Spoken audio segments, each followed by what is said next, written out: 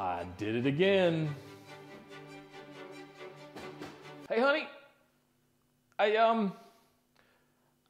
think I have a problem. I think I'm addicted to online auctions.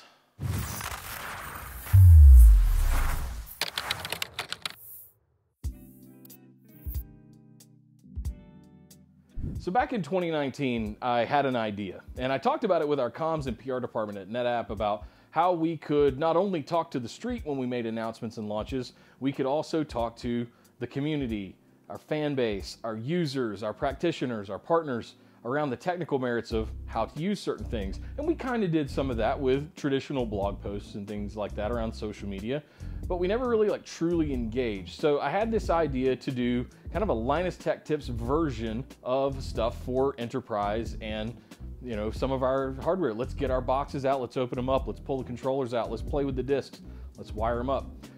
Bam, 2020 hits. Lockdown for a year. So it took me a year to really get it going, right?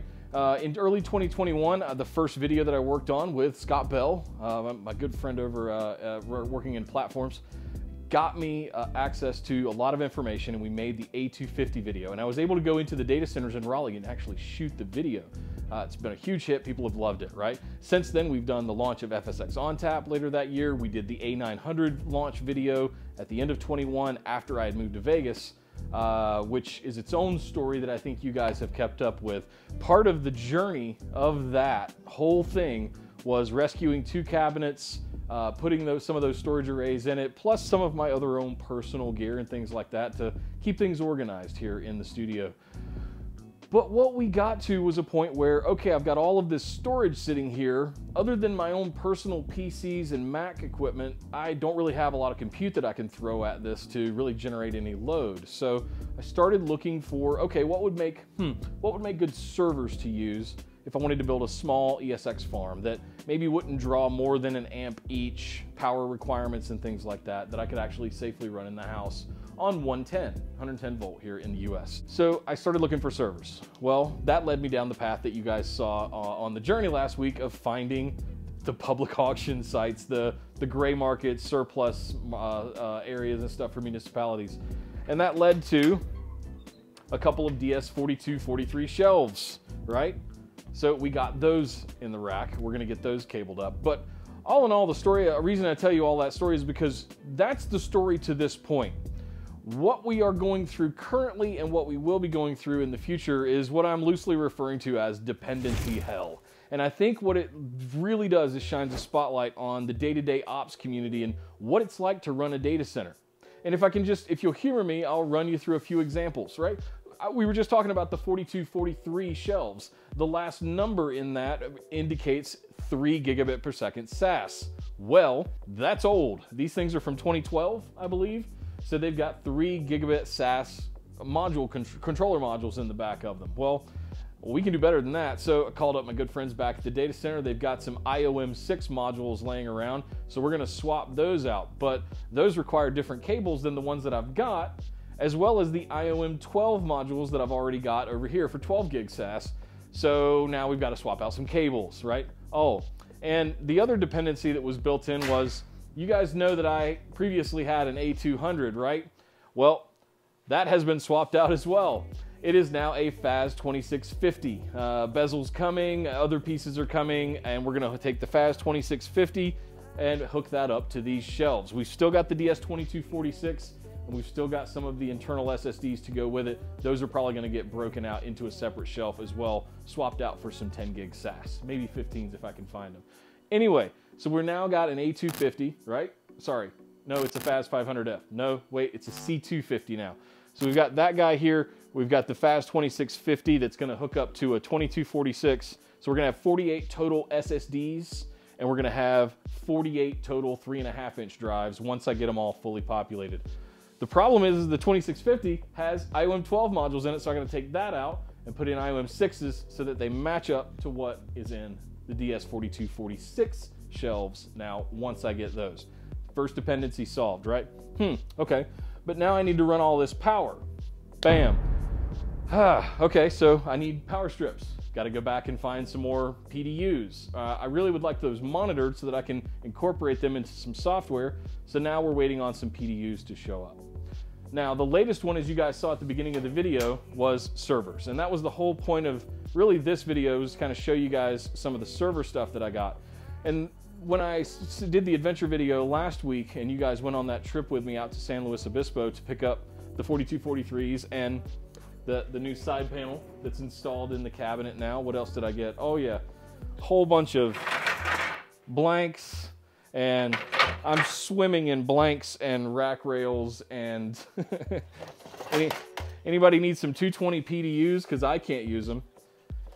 Anyway, here's the grand plan. And we're gonna talk about some servers, and then I wanted to go over the plan with you guys, because the videos that are coming up on a weekly basis from this point forward are gonna be building this out. And I wanna go through every single step of the process with you guys. And I really want it to be a fun journey for those of you that have spent years and years and years building out data centers and managing the day-to-day operations. How do you manage IP addresses? How do you cable manage? How do you color coordinate and make a plan?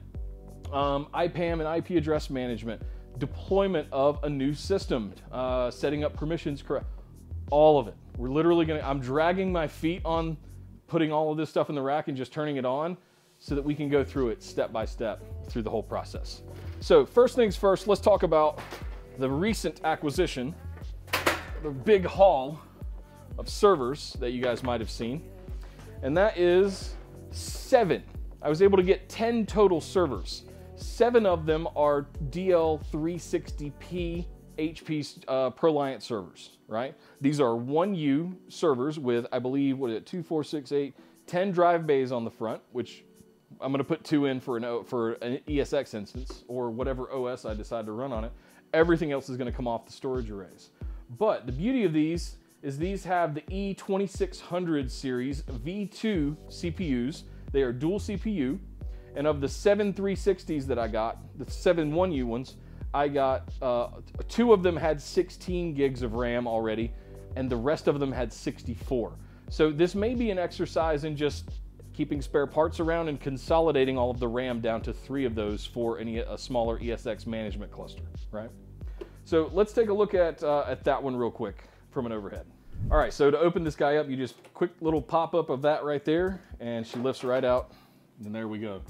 So you can see, these are all actual HP genuine parts. I did see the stickers the other day. They're all still on there. You can see that this has got, what is that? Those are 8 gig sticks. 1, 2, 3, 4, 5, 6, 7, 8. So this is one of the 64 gig models. This is probably going to go in a small ESX management farm.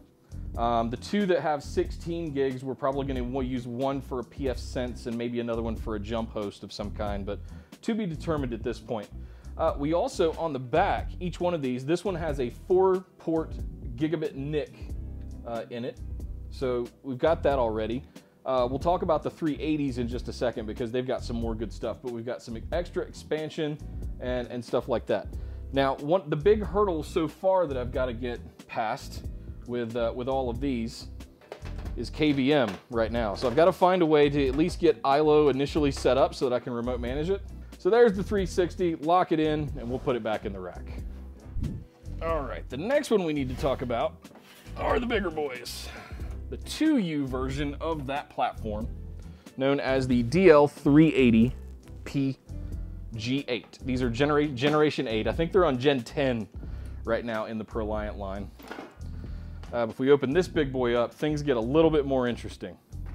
So in there were 5 DL380s listed for auction. I won 3 of them. I bid on all 5, and I had the winning bid on all 5, but for some reason they extended the auction at the end, and somebody went in and sniped 2 of them in literally the last 60 seconds out from under me, and I wasn't able to get them back. So the beauty of this is I bought the 360s for about $45 a piece, and I got the DL380s for about, I think it was either $65 or $80 a piece.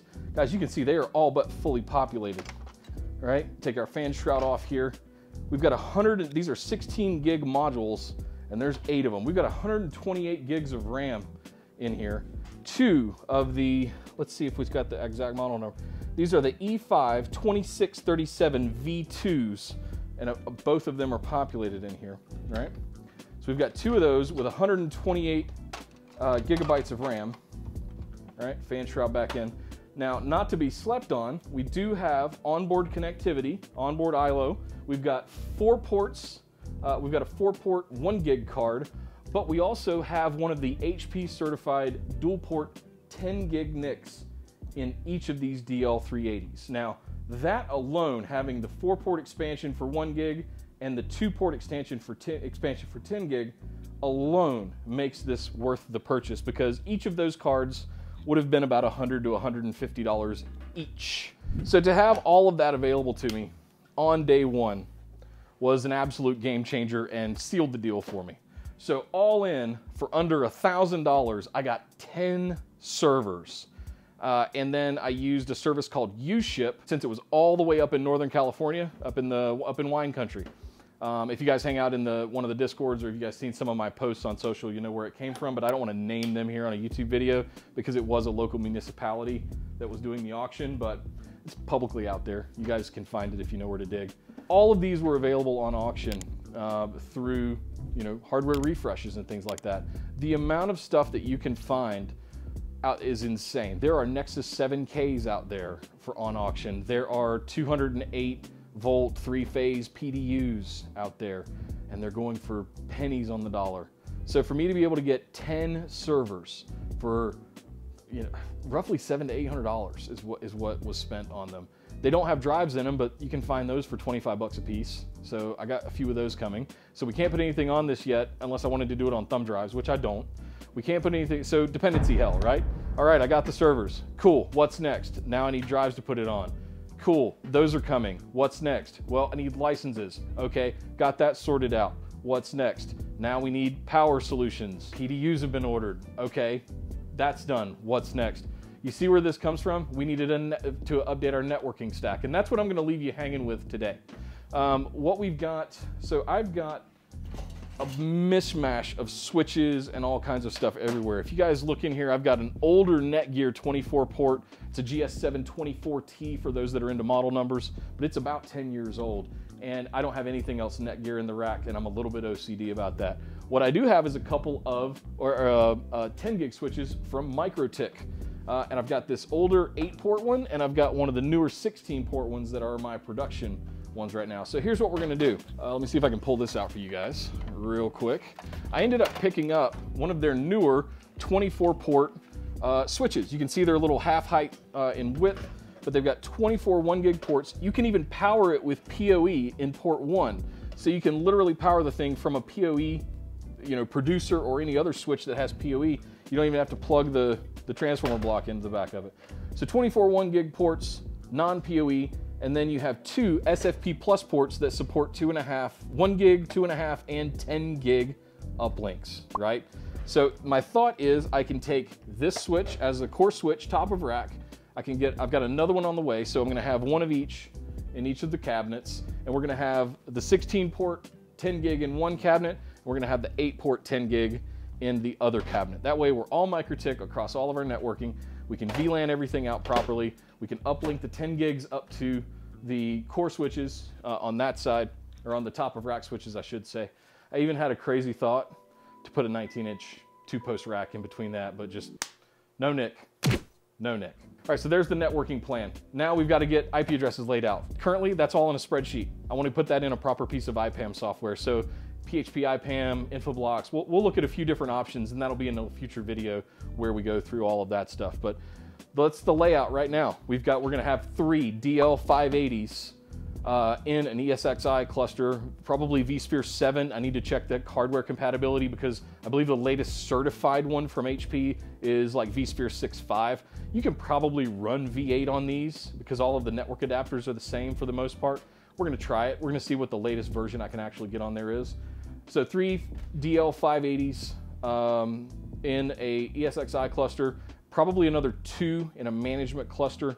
And then I think I'm gonna use one of the other 360s as a PF Sense rig. That's gonna be a fun video to make where we're setting all of that up to front end the entire network. and firewall everything, do some ad blocking, do all kinds of fun stuff. If you're familiar with pfSense, it's another product along the lines of a Firewalla or some of these other gateway open source projects that are out there to be able to manage some of that stuff. So we're gonna be doing all the networking, IP address management, we're gonna stand ESX up, we're gonna put vCenter in place, and I mean, from that point, you guys know the sky's the limit once we get all that up and running. But we're gonna have good compute. We've got a ton of storage to work with, primary and secondary storage. And I think the grand finale of all of this is gonna be completely evacuating everything out of the racks and reorganizing everything spread out evenly across both cabinets. And I might do that as like a big live stream. We'll do a time-lapse version of it as a video just to show it all. But yeah, I think a good old-fashioned scheduled downtime might have to take place in order to get all of this stuff set up in the rack. But I hope you guys have enjoyed this. I'm looking forward to getting the servers in. There's gonna be a separate video setting up all of the ILO, cabling everything up, once we get PDUs, once we get networking in place and all of that stuff. So make sure you subscribe so you don't miss out on that. But until next time, take care.